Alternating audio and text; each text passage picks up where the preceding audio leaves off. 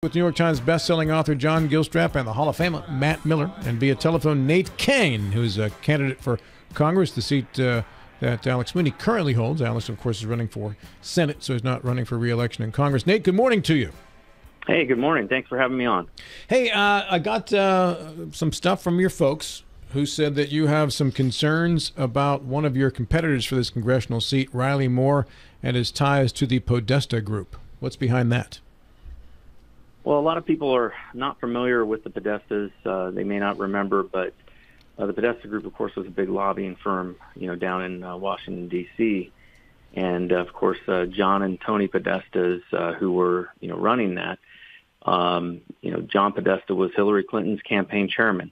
And that's something that, I think a lot of people don't know about. They may not understand what that is. And to me, what's more of a concern in these kinds of, political races is when you have somebody who's been a lobbyist before that now wants to be a congressman. There's a term for that. They call it the revolving door.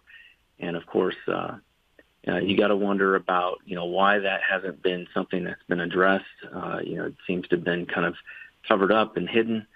To me, if it's something that's not an issue, then bring it out in the open and talk about it.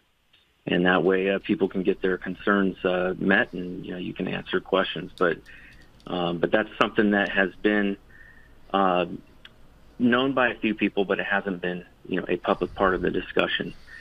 And I think that people do need to be concerned about people's backgrounds. It's not just that, but it's also like I said, lobbying I think is a big problem in Washington D.C. And I think that's something that people need to consider.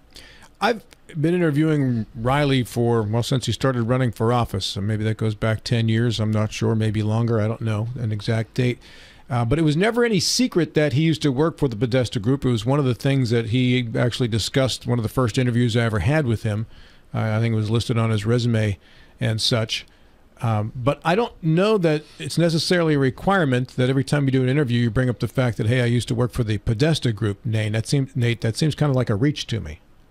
No, I agree. I don't think that's the only issue that should matter. I think that more importantly is substantially what you've done since then. I do think that's important. I think the problem is that oftentimes, like I said, I think the bigger issue to me is this issue of having folks who have worked for lobbyists and who have been foreign registered agents and things like that.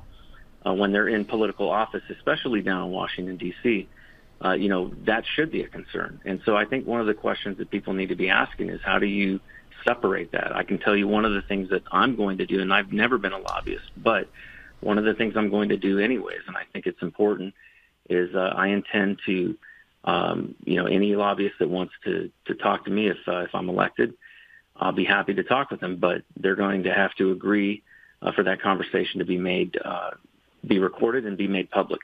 One of the problems that I think that most people would agree is that there's a lot of corruption in Washington, D.C.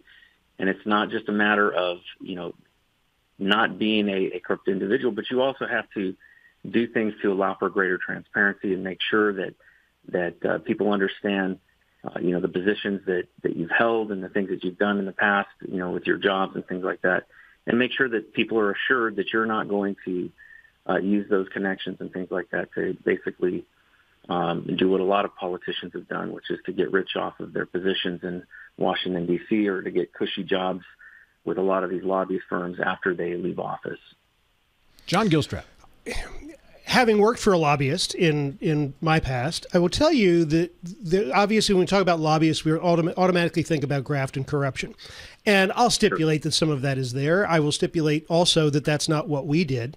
We were lobbyists for the recycling industry, actually, and it's astonishing how little politicians or the public knows about that topic. There are many, many, many topics about which politicians and the public simply have no in-depth knowledge. That's what lobbyists do, It's not a bad word. It's they are focused and knowledgeable in their particular field. And of course, they try to sway legislation that will support their field. But it's not a negative thing to be a lobbyist. It's a negative thing to be, to participate in bribery. But that's not what's really happening with lobbyists. Lobbyists are experts in their field, and they try to educate politicians to make them smarter about those fields. I don't understand what's wrong about that. No, I don't think there's anything wrong with being a lobbyist, and I agree with you. I think there's a lot of lobbies out there that actually support things that I would support. Of course, there's the pro-life lobby, pro-gun lobby. I absolutely want to meet with them. But what I think is missing in the equation here, and this is not just with lobbyists, but it's with Congress altogether, is there's a lack of transparency.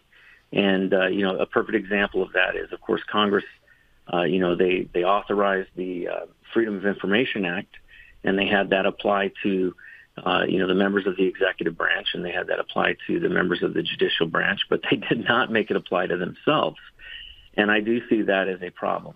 And so what I intend to do is to basically lead by example. And so I will make sure that my office is transparent. Like I said, I'm not going to not meet with a lobbyist, but I think that the conversations that we have should be public, and I think that they should be something that people can see, what's going on in the conversation. And that way it avoids that appearance of evil. It allows for the public to know about where I stand on the issues, not just what I say, in a public, setting or on the campaign trail, but they'll know where I stand by those conversations that are had and the things that happen. But I don't think that lobbying is a crime. It certainly shouldn't be, because there are industries that do need to educate these guys. You can't be an expert at everything and be a politician. But the problem of somebody who's a lobbyist before going into office is that it puts into question whether or not they should recuse themselves from several of the votes that they're likely going to have to take. And so I think there's a lot of questions there. And I'm not trying to accuse, let me make this clear, I'm not accusing Riley Moore of being a bad guy or of being a bad person as a lobbyist or anything like that. I'm just saying that I think there needs to be greater transparency about all of these things. And I'm glad to hear that you've had conversations with him about that before. That's good to know. Matt Miller. Nate, you're talking about transparency in the process. So let me just ask, what are some of the other issues as far as legislation itself, things that are going on right now within the House that have you, desiring to run for this position and things that you would like to see done? Speaking of transparency, a concern that I have right now for our nation is that it seems that within the Justice Department, within the FBI, within the intelligence community in general, that oftentimes things are cloaked behind classification where they overclassify things so that way they can keep it from the public. I myself have seen, obviously as a former FBI whistleblower, I've seen where they've abused, whistleblowers who have brought, complaints forward in a legal fashion and, brought things through the IG or brought things to their members of Congress, and where the FBI has clearly retaliated. We're seeing this in a lot of what came out of those weaponization hearings. And I think that's important, that public disclosure is important as to what's going on, but I would like to see some actual action. And the biggest power that the Congress has is the power of the purse. And so I do think that they need to withhold funding, maybe not necessarily from an agency altogether, because, like, for example, the FBI does a lot of good work in addition to some of the stuff they do that I don't agree with. And so I do think that they need to line item some of these budgetary, issues. I don't believe that the FBI should have a domestic intelligence arm. I don't think that they should be utilizing the tools that are actually part of the Foreign Intelligence Surveillance Act. For example, Section 702, which is coming up for renewal in December. Everybody needs to be contacting their members of Congress and needs to be asking that they not renew this thing. It's been abused since day one.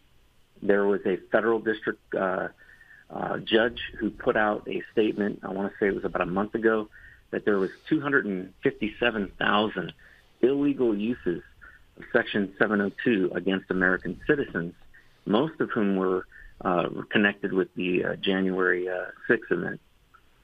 And so I think, these things are important issues about our constitutional rights that are being violated and about the shredding of the Constitution, which seems to be happening quite a bit, by these federal agencies. And so I do think that needs to be reined in Nate, severely. On that note, we have run out of time. I appreciate yours today. Let's get in touch again soon. Thank you.